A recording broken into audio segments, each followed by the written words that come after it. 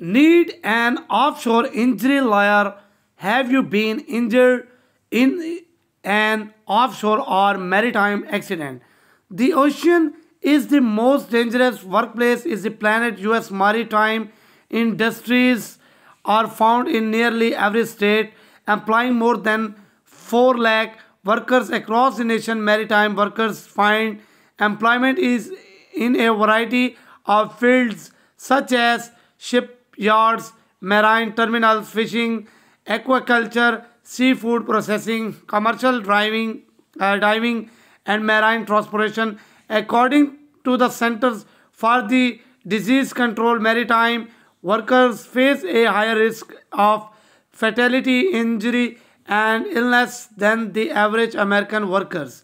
From slip and falls to equipment failures, collisions, fires, and unsafe work practices and negligence, offshore injuries usually require costly medical care. Sometimes long term catastrophic injuries can may injured worker who relies on his or her physical ability may not able to return to work. This can be devastating for families, particularly if the worker is the sole breadwinner and can no longer earn a living.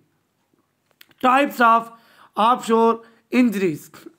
When as offshore workers takes an employment in the maritime industry, it understood the job is physically demanding and comes with inherent risks that are far more dangerous compared to land-based work. Injuries are common, range from the minor to the horrific, and have death in many cases. Minor injuries can become much more significant. Spinal and back injuries, slips and falls, loss of hearing, loss of limbs, scratching injuries, and broken hammer and plickers. Offshore maritimes employ often work in extreme environments and at all times of the day and time.